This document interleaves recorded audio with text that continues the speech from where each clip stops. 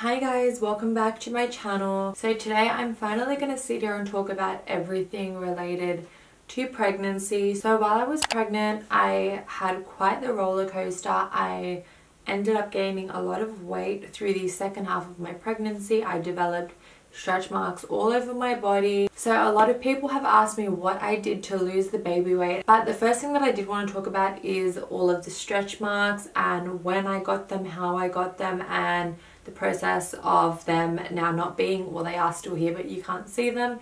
So I think because not a lot of people on Instagram experience that drastic rapid growth of stretch marks and people definitely don't show them, I did get a lot of love, a lot of DMs, people praising that I was open. So when I was about 19-20 weeks pregnant, I posted a photo of my belly, and my belly had gotten really big and my bum started to pop, and this was when I had just started to gain like the normal baby weight. And before I started to gain the weight, I didn't have any stretch marks, and I remember posting this photo on my Instagram saying, in this many weeks I haven't got any stretch marks because I've been using my creams and oils religiously. And at this point I was still so ignorant in believing all of these theories that if you put your cream and oil on you're not going to get stretch marks.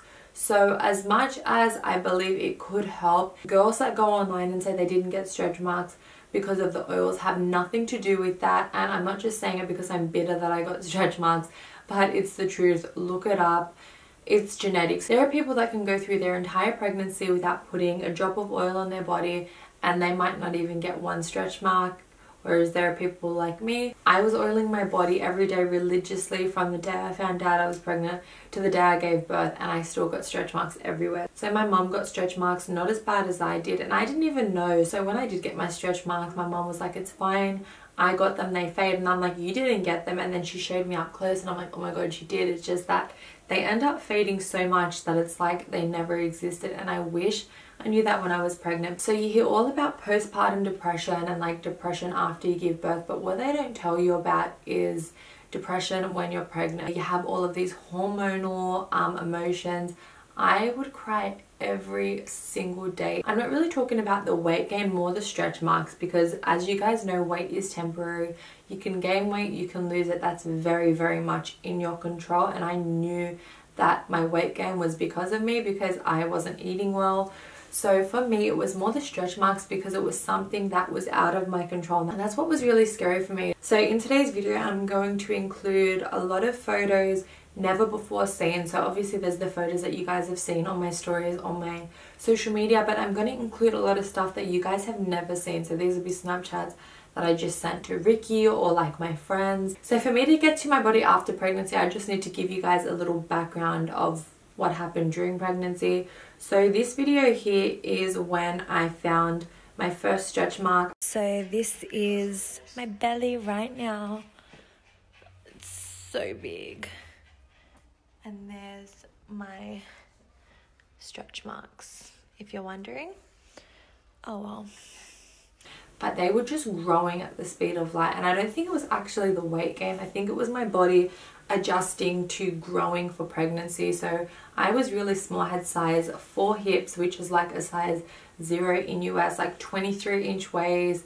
My body had to expand, so my hips had to expand. My rib cages expanded a lot. So for me, the weight gain wasn't the issue, it was the stretch marks. So they started coming in and they just got worse and worse every single week on my bum, my sides. So the ones on my bum and my hips were growing so rapidly and they were so dark, and I would cry.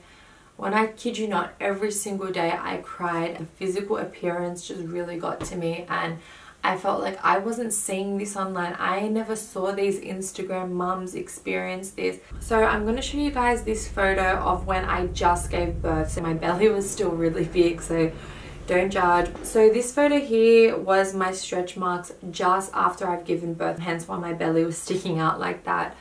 But this is how they looked up until probably a few months after, and then they started going down and down and down until now. Let me find a photo.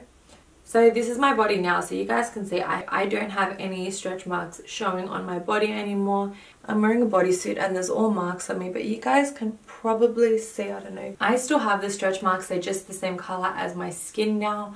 So when I'm wearing a bikini, unless you're like looking at me up close with a microscope, you cannot see them. So I did a treatment called Fractura or fractional laser. I did the treatment with Sheryne Sayad, which is a skin boutique in Sydney. So when I was first pregnant, I started researching like stretch mark removal. So as soon as they came, I was thinking, okay, there has to be something out there, some sort of surgery or treatment that is going to get rid of the stretch marks. So I kept pinning my hopes on there being some miracle treatment.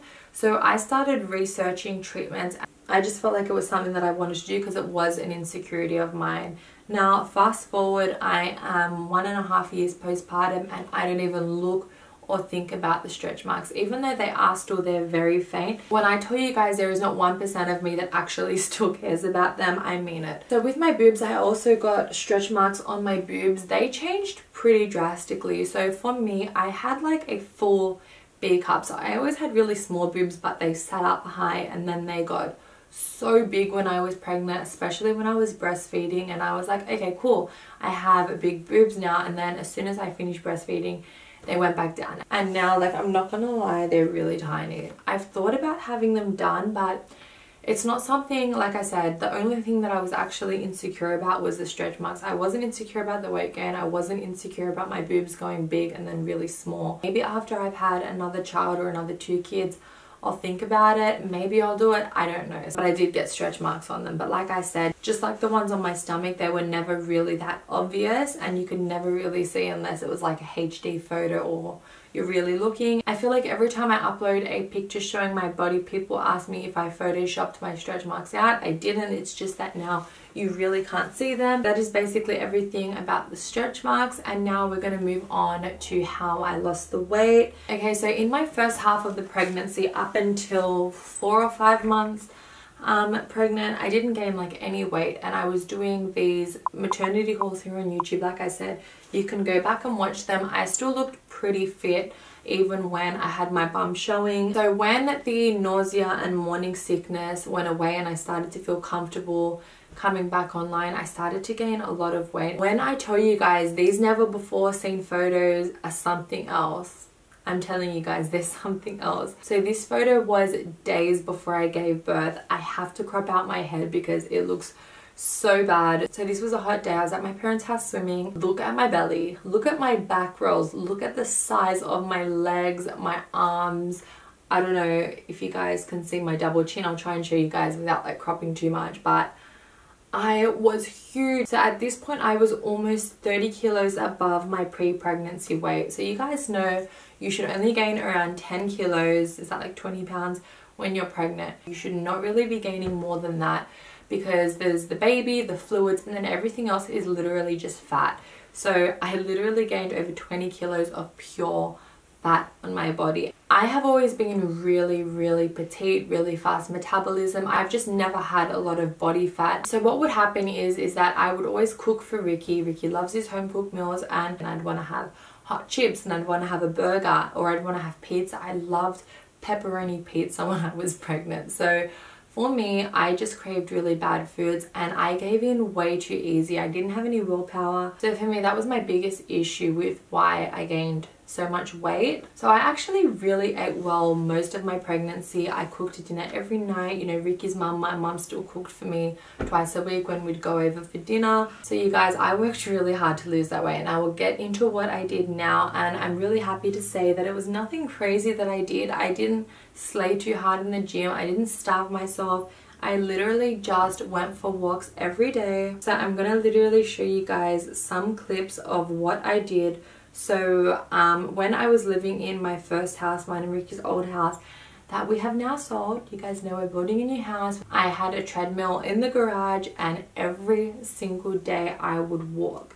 So I would put my headphones in and I would go in the garage and I would walk. So I walked both on the treadmill and just like around my neighborhood. So I'm walking with ankle weights today. We're going on a nice big walk. I need to burn those legs. I used to put Ava in the pram and go for really long walks back when she'd just sleep all day. So that really helped me lose weight. I did have a gym membership, but I really didn't go to the gym all that much. I literally maybe went once a week, and because I had diastasis recti, so that is abdominal separation, I couldn't even work out a lot. So with my weight loss, it was literally all cardio or walking. So like I said, I would walk around, maybe like 1 hour walks, and just play music on my phone. But then I also had the ability to just exercise at night. Say when Ricky was just watching TV, chilling with Ava, I would put some music on. I would get in the zone on that treadmill. So I would literally like scroll through Instagram, look at girls hot bodies, look at my old photos, and it really motivated me. So I definitely would have maybe gone in the gym and done weights, but for me it wasn't healthy for my stomach for me to be working hard, and I would wear this band. So I didn't wear like a proper waist trainer because it wasn't recommended, but I would wear this like Velcro faja thing that I got off Amazon. I will insert a picture of what I used to wear. So I would sweat underneath it, but it also helps shrink your stomach. So I would wear this faja pretty much every time I went grocery shopping. I would wear it under my clothes because you really have to focus on keeping your core tight for it to come back together. So if I was bending over at the shops or picking up Ava or whatever, I knew that I'd have that support on my midsection. And guys, still to this day, my stomach isn't completely tight, and if I eat anything, the bottom half of my stomach sticks out. The reason why it does that is because when you develop diastasis recti, which is abdominal separation, your muscles pull apart and all your organs and your stomach and everything literally just hangs. So for me, I found walking and wearing that faja physically are the two things that really just helped me get my shape and body back. So the way that I worked out after pregnancy is quite different to how I worked out before pregnancy. So I'm gonna insert this photo. This was right before I fell pregnant, like probably 2 weeks before I fell pregnant, I'd say. So this photo was taken, I'm not even joking, weeks before I fell pregnant, because looking at the date, I fell pregnant like the end of that month. So my stomach was super tight and toned. I remember looking at my body like, damn, I look toned, but I still look curvy. Like, I was just really happy. Then I fell pregnant. Now, when it came down to what I ate, I feel like whether it's pregnancy weight or just normal weight gain, it honestly comes down mostly to what you eat. Obviously exercise plays a huge part, but you guys know the way weight gain works is calories in versus calories out. So when I was pregnant, I was obviously eating so many calories and not even moving. So when I was trying to lose the weight, I knew that I had to burn so many calories walking and running. I was also running a lot of the time, mostly on the treadmill, but when I was on the treadmill I would pump the incline up and turn the speed up, and I would literally like run up a hill. So I was making sure that I wasn't eating as many calories as I was burning, but in saying that, I was still breastfeeding for over 6 months, so I had to make sure that I was eating enough to produce milk, but then not too much that I would continue to gain weight or that I wouldn't stay the same, because I needed to eat less calories to lose weight. So for the first 6 months postpartum, my diet was literally, for every morning I would have only a breastfeeding cookie for breakfast. So I can't remember the brand that I got, but I would buy these like lactation cookies, and they were like big cookies. So when I was pregnant, I thought, okay, if I'm gonna like eat less, let's eat something that can still benefit my breastfeeding. So I would have one of those cookies every single morning for breakfast. So I was just eating home cooked meals. I think the thing is that like a lot of people go and get like HelloFresh or, you know, these like pre-made meals, but they're never going to be as good as what you cook yourself. And we were eating really good. Like, we would have steak and veggies, or we would have like chicken and salad. So we were just eating very like solid, healthy food, and my portions were always smaller. I've started bike riding with Ricky, so we ride our bikes. Like, Ricky rides every day, but I probably ride like 2 or 3 times a week, and I find that's really helped me now too.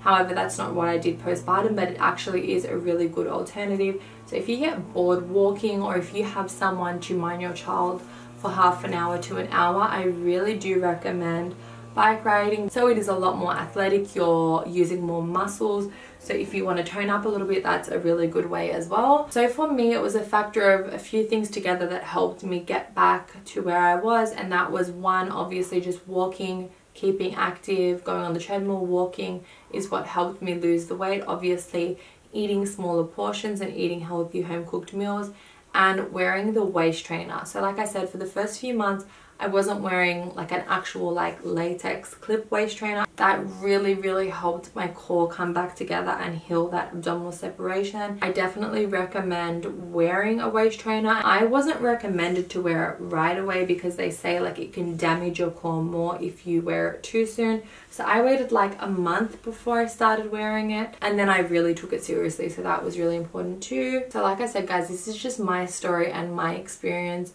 You will find there are people that bounce back within a week. If you aren't seeing results, don't stress out because it takes time. And the amount of times that people told me like 9 months in versus 9 months out, and I was like, oh, don't tell me that again. But then now it's funny because that's literally the exact advice I give people when they tell me or ask me about postpartum. So anything that I did do or use during this whole postpartum journey, I will list down below.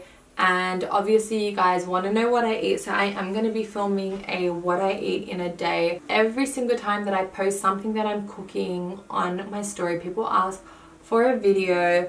You guys know I've been promising for so long that I'm going to start doing cooking videos. So I'm going to show you guys what I eat in a day to lose weight, because the whole point of this video is to let you guys know what it is that I had eaten to lose the weight. So I promise you guys the next video is going to be what I eat in a day. I'm going to show you guys what I eat for breakfast, lunch, dinner and snacks. I remember taking this video one morning and I was like, yes, she is back. I remember I just liked the way that my legs look.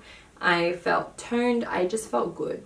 So guys, there is a light at the end of the tunnel, but you just have to trust the process. And I know it's so easy to look at someone's journey and be like, why isn't mine the same? Because you guys, I did it and I still do it. But that is it for today's video, guys. I hope you enjoyed it and I hope I was able to help some of you going through the same thing, and hopefully I was able to maybe teach you guys something if you plan to get pregnant in the future. Thank you guys so much for watching. I love you all so much and I will see you in my next video. Bye guys.